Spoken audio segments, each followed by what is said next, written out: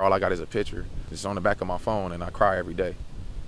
Truthfully, every day. Like, I'm sad. Not a day goes by that Diablo Price doesn't think about his daughter, Thierry's. She was like the spirit in the house. Like, she literally made everybody like live. She was happy, like it's gone now. Like, if you really feel it, like you can feel the void. Thierry's went missing back on June 11th while at Schramm State Park. During that time, the Sarpy County Sheriff's Office said she was swept away by the Platte River after being on a sandbar just offshore. The search, which turned from a rescue to a recovery effort, was unable to find her body. She's missing still. Missing. She ain't come up out the water yet, then what is she? Missing. Right?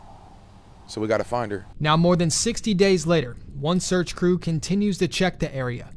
Her parents. She's so tired. Night and day, that's what we do. We live this river.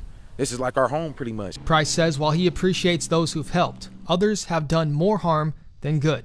He says he's received conflicting information from search teams that Thierry's body was found. And they bringing this evidence to the police, and then the evidence is saying that it's not true. And then my wife is being told another story from the rescue group, and you just don't know who to believe right now. He also says he never sees search crews from either Sarpy County or independent ones at Schramm, even though he's been told they go once a week. I ain't never had nobody run up on me and say, hey, we searched here, we went there. I ain't never had that since I've been here. That's why he and his wife continue to search, not only for their missing daughter, but for the closure it could bring. You're looking at a man with no closure.